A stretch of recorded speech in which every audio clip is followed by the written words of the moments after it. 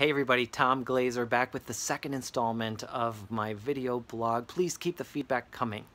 So I'm sitting again on the back porch. We're experiencing yet another gorgeous summer day here in Minnesota, which, as you can imagine, we relish given the difficulty of our winters.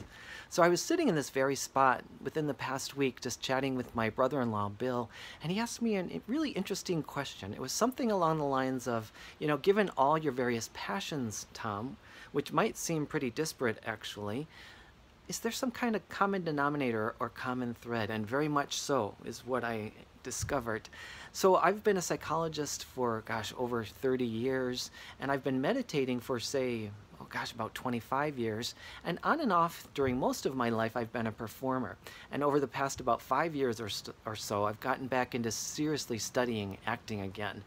And what struck me as I got back into the study of acting is that there is such an emphasis, for good reason, on being in the present moment. So many people might think that good actors are really good at pretending, and what I know now is that good actors find ways to have real experiences. They're able to be in the present moment, to get out of their head so that they can be in the present moment, connecting with their scene partner, connecting with themselves, they're in alignment, and they're letting things flow.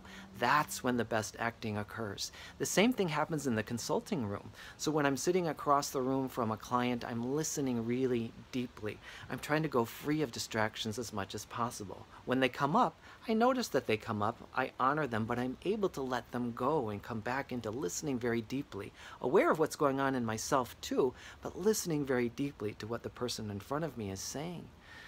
All of these skills are taught in meditation, in formal meditation or mindfulness practice. It's the same thing. Often when I'm meditating, I'm focusing on a single point. Often it's my breath. And when distracting thoughts come up, I just bring my mind back over and over and over again to the breath at the belly.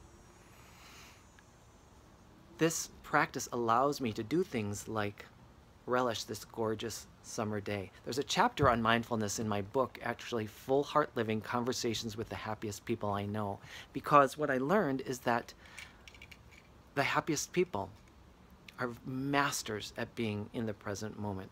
So you can find out more information on that at my website, fullheartliving.com. Thanks again for listening in, and keep that feedback coming, like I said earlier. Have a good one. Bye-bye.